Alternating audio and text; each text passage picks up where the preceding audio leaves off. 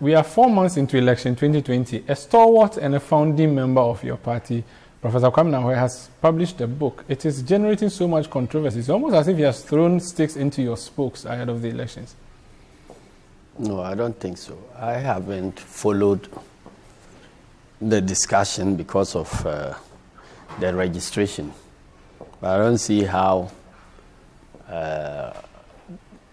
somebody has written his personal account and his personal experience with the founder of our party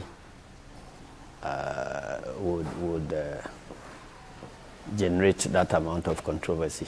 Even if that controversy is raging, I don't see how it comes to affect our elections one way or the other. Undermine your general united fight or united front, because one of your own is attacking one of your own, and so people will not start taking... Who says that people don't attack each other in all parties? But going into elections, that's dangerous. If it is about issues relating to the party, fine. But if it is about personal issues, I don't see how it comes to affect our campaign at all. Some analysts think it is not a right time to publish a book on your party founder. Well, they are entitled to that opinion. I'm of a different opinion. You think it's fine to publish this book at this time?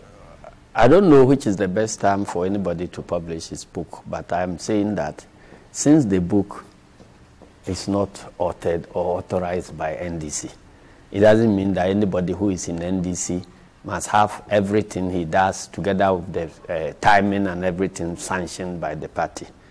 So they are free to do what they choose to do outside the party's main strategy for elections. I don't want to be the policeman in the affairs of everybody within the party, because I cannot be that policeman.